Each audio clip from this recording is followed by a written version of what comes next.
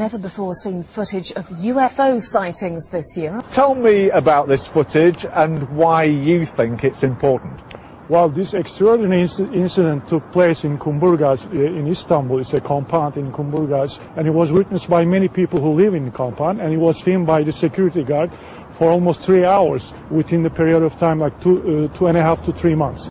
And the footages are so interesting and so amazing because we don't just see the lights in the sky, we see in the close-up the outline of the object. Very clearly, the structure of the object is so clear.